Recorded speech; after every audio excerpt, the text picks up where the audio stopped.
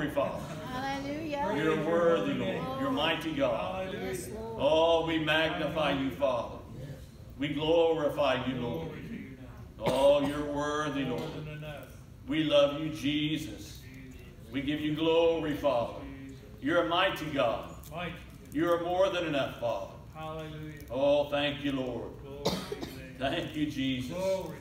Thank you, Father. Hallelujah. Thank you, Lord. Hallelujah. Praise you, Father. Jesus. Thank you, Lord. Glory to God. Oh, you're worthy, Lord. Glory to You're your worthy, name. Lord. Worthy, we love Thank you, you, Lord. What can wash away my sins?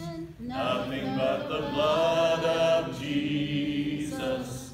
What can make me whole again?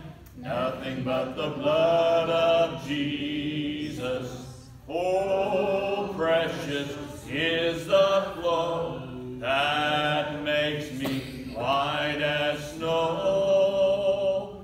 No other fount I know, nothing but the blood of Jesus. Thank you, Father. Thank you, Lord. Glory. You're worthy, Lord.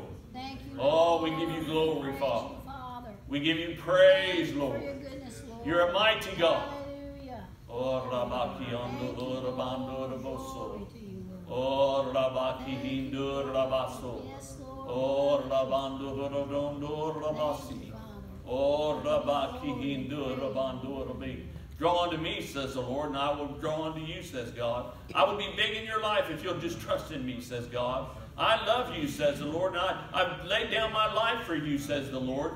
Trust in me, says God, and I will be a God to you, and I will be your strength. Praise you, Father. Amen. Thank you, Lord. God is good.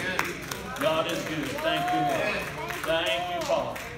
Thank you, Lord. Praise you, Lord. Oh, we give you glory. We love you, Lord. We give you praise. Father God, I just pray you take this word, Father, and grain it deep within our hearts.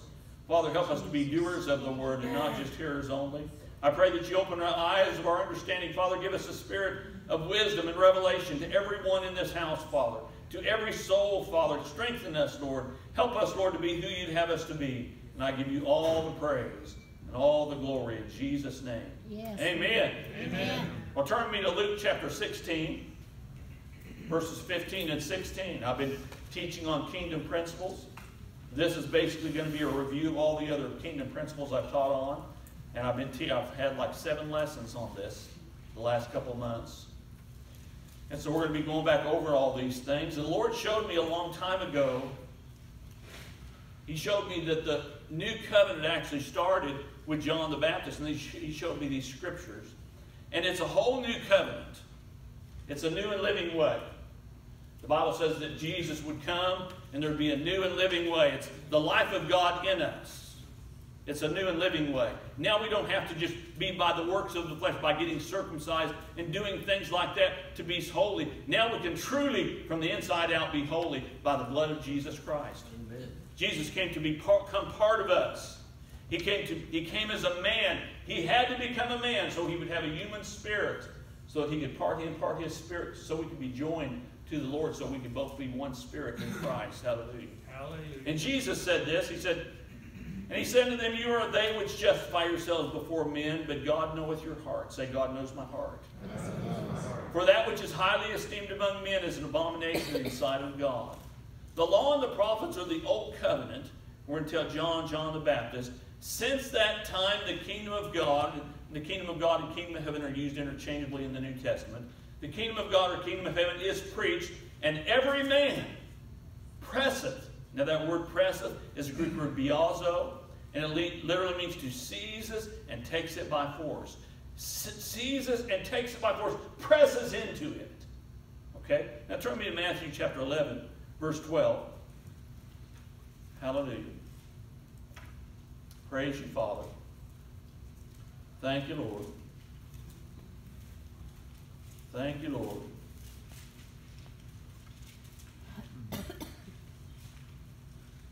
And from the days of John the Baptist until now, the kingdom of heaven, that's used the kingdom of heaven instead of kingdom of God, suffereth violence, that's used the same Greek word biazo, and the violent take it by force. For all the prophets of the old covenant and the law prophesied until John. So the old covenant was until John the Baptist. And now we're a new and living way in Christ Jesus. He imparts power to us, but we have to seize these things and take them by force. He's given us many great and precious promises. It talks about this in 2 Peter chapter 1. It says that through his great and precious promises, we have already been given everything we need for life and godliness. And actually that means to live a godly life. You can live a godly life because Jesus is in you. He imparts his power to you, but you have to make the effort to seize these things and take them by force. That's faith. We have to seize the promise of God. Faith cometh to us by hearing, and hearing by the word of God. But we have to, when we know that it's God, you have to know that it's God's word. You have to know that it's God's will. God's word is God's will. Mark 11:24 says, what things soever you desire when you pray. Say, when you pray. When you pray. What things soever you desire when you pray, believe that you receive them, and then you will have them. We have to believe that we have the promise of God before we actually see that we have it. In other words, I have to believe that I have it before I'll ever get it. I have to believe I have it now before I'll ever get it. How can you do that? By believing God's word. But you have to know it's God's word. You know, it was very easy. I had somebody said, man, you got a lot of faith to start that church. And we started with nothing. We started the church with nothing. And we just stepped out and obeyed God. When you're obeying God, it becomes very easy. Yes. When you know it's God, Yes. then it's easy to believe God. Yes. Amen. It's easy to do what God says when you absolutely know it's God. That's why it's so important to meditate on the Word day and night and observe to do all that's written therein. Then you'll make your way prosperous. Then you'll have good success. When you get the Word of God so big in you that you know that's God. Amen. When you know that you know that you know that Jesus took your infirmities and He bare your sickness, and with His stripes you were healed. When you know that, when you know it's God's will, then it's easy to believe God. Amen. It's easy. But you got to get the Word big in Thank you. you, Lord. Yes, Lord. Smith Wigglesworth, he was a faith preacher.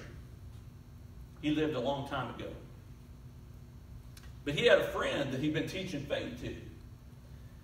And his friend didn't have any feet. But one day he walked up to his friend and he said, you don't have enough faith.